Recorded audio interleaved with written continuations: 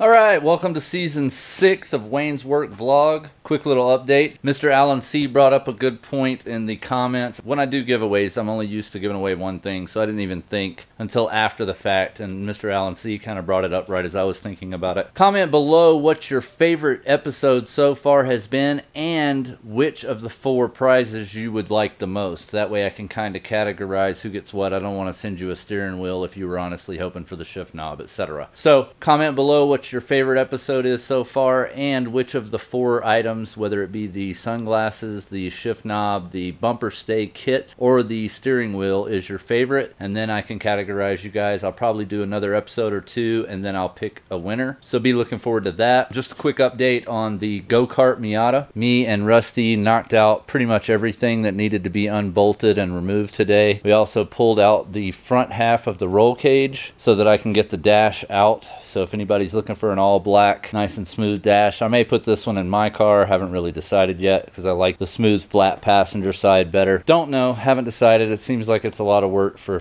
just something to look at, but whatevers. So got everything unbolted off of here, got it ready to cut the rear and chop out this whole back half. Realized why it wasn't starting, didn't include that in the video, but couldn't get it started the other day trying to pull it around back, and realized that it's because the computer's been pulled. So getting a ECU and a throttle position sensor, which is the only things that are missing, from my buddy Andrew. If you saw the video where I cut the rear quarter panels off of the back of his parts car in his backyard, that's been I think a season ago, but he happens to have the ECU and the throttle position sensor, so I'm going to be getting that from him later today, and then this thing should start and run. I don't see any reason why it wouldn't. Other than that, I think next episode will be chopping. Probably tomorrow. I've got to get some cutting wheels and then I can start chopping it up. But in the meantime, if you need a part, let me know. I've got parts like stacks and stacks and shelves and shelves. So you pay for the part and pay for shipping, and of course I'll mail it out to you. I don't care. So if you have anything you're looking for, let me know, and then be looking for the next video installment on this guy. We will start chopping it up. Thanks for watching.